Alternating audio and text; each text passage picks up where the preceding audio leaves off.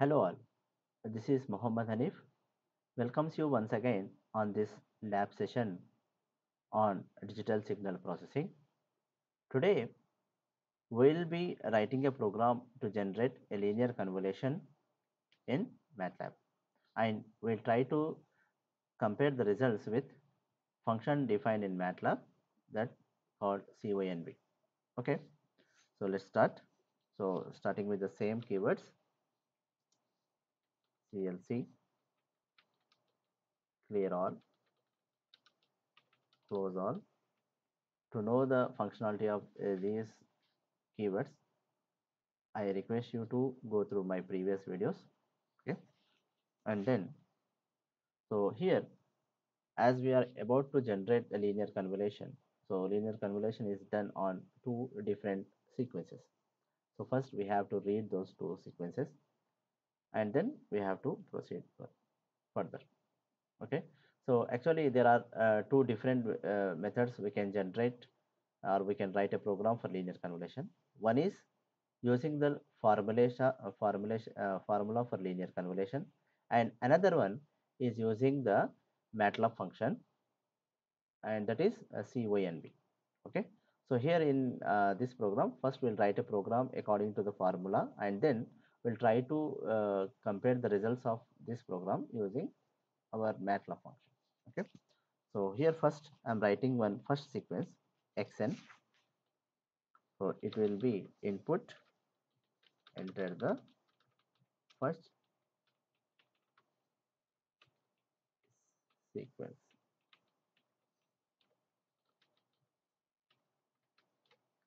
Okay, and then we must know the length of this sequence. So writing L1 as length of xn, and then defining another sequence as hn. So same we can copy this,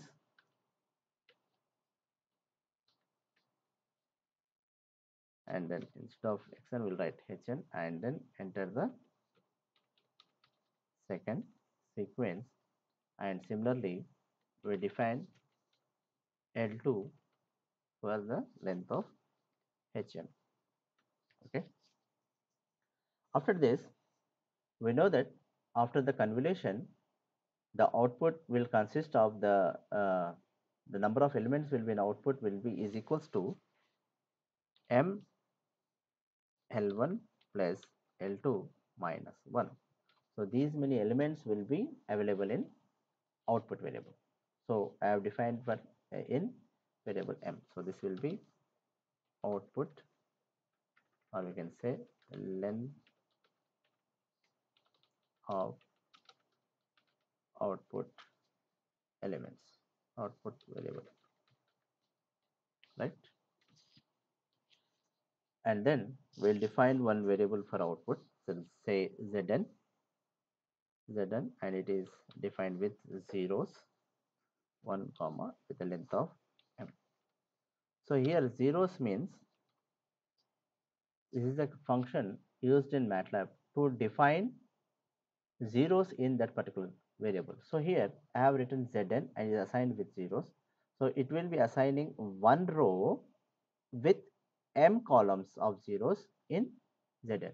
That means here if taken as 3, then 1 comma 3 means 3 zeros will be added, or 3 zeros will be assigned to Zn. So here zeros are assigned to output variable. Okay, so here we have written in 1 comma m, means actually this first letter will be m rows and second letter will be representing n columns. M is to n rows and columns. Okay, and now before proceeding to the main program, sometimes usually we'll have a different lengths in two different sequences. So they may not be same. Okay, so first we have to do some zero pairing to the sequences. So I am defining take xn1. So we will be writing xn1 and it will be assigned with zeros. How many zeros we have to add? That depends on the length of hn. So first we'll write as it is xn and then followed by zeros. As you can see that again we are writing zeros. So here you can see that 0 1 comma m. So here we'll be writing 1, and how many zeros we have to add? So already, so L1 will be present in xn and we have to add these many zeros. Okay, so L2 minus L1. So we write L2 minus 1. Okay, so these many zeros will be added for xn. So this is 0 padding to the first sequence. Similarly, we have to add zeros for second sequence also. So copying this and pasting here, say hn and changing xn to hn, and here zeros will be added. And how many zeros we have to add? So as we have seen that hn will be having L2 length, so we have to add this time L1 minus 1. So instead of L2 we'll go with L1. Okay, and this will be our second sequence, right? Now we have to write program using formula. So for that one we initiate for loop. So for loop, and we can see that how we can initiate the for loop. So first start with I and 1 colon m. So I have already explained about this for loop in my last video. So I request you to follow that video once again. So here we have to be very careful with the indexes. So as the index starts from 1 and there is no 0 index or even no negative indexes available in MATLAB. So we have to be very careful with writing the index. So first I started with 1 and then we're defining another for loop and which starts at j and starts at 1 and goes up to I. Okay, and now defining zn. So zn of I is equals to zn of I plus, and according to the formula, so xn1 of j will be multiplied with hn of 1, and according to formula it will be I minus j.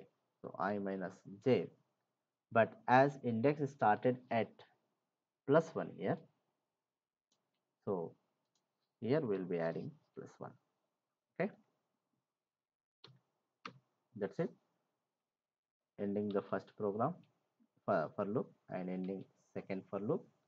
Now display zn. So this will be our output. Okay, or you can say display output for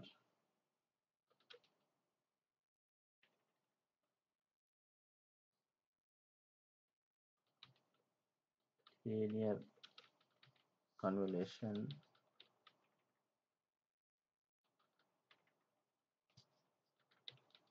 output is, and then we say display zn. Okay, so first, and the result will be, we can compare with our MATLAB function.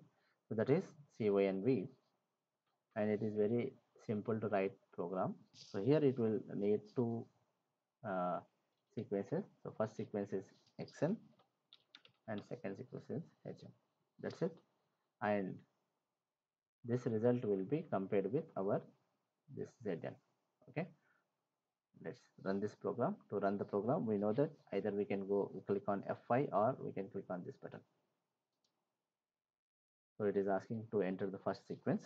So entering the first sequence 1, 2, 3, 4, and second sequence let's will give less than this fourth element. So we'll give 3, 6, and let's give it one negative value also 8.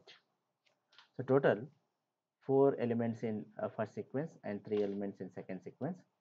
So output elements will be available 4 plus 3 minus 1, that is 7 minus 1, 6. So totally 6 elements must be available in our Zn. So entering it, here you can see that the linear convolution output is 3, 12, 13, 14, 0 and 32, and this is generated due to CONV 3, 12, 13, 14, 0 and minus 32. So both are compared and both are observed that both are equal. So this is the one program. I hope you have understand this. And one more thing, we can generate in last program we have seen how we can generate a two-dimensional program, a two-dimensional diagram using a plot function. Here we will try to use another two-dimensional uh, function used to plotting. So that is a stem, which is basically it will draw a two-dimensional diagrams, but this time it will take a discretized values. Okay, so as the linear convolution is having discrete values, we can draw it and that. So for that one we need one sequence. So we'll define one n. N is equals to starts from say 0, and then so length of, okay, so length of, or we can just say m, m. So, and you can write with respect to n, we'll draw Zn. Okay, now once again I'm running this program. So asking for the first sequence. So here this time let's go with 4 elements with one negative value and 4 elements, or we can say 5 elements in second. So 4 plus 5, 9 minus 1, so totally 8 or variables must be available on Zn. X must be length. So n 0 m, okay, here we can say n minus 1. So n is having 8, okay, here 9 elements, so we have to write m minus 1. Now once again running this program. So sequence 1, 2, 3, 4, and next 1, 2, 3 minus 8. So I am giving 4 elements. So 4 plus 4, 8 minus 1, 7 elements. So here you can see that both are the same, and because of using this stem, so this is the output. Now here you can see that the first output is here 1, and then second sequence around 5, then 10, and then in between 5 to 10, and then nearly 1, and then next minus value, and another value is here. So total 1, 2, 3, 4, 5, 6, and 7 values. Okay, and you can, as it is, you can give labels for this diagram also. Okay, but this is enough to understand this convolution program. Okay, now we have seen that how we can generate the linear convolution program using formula and using this program. Okay, I hope you have understand this. Thank you, and meet you in next video.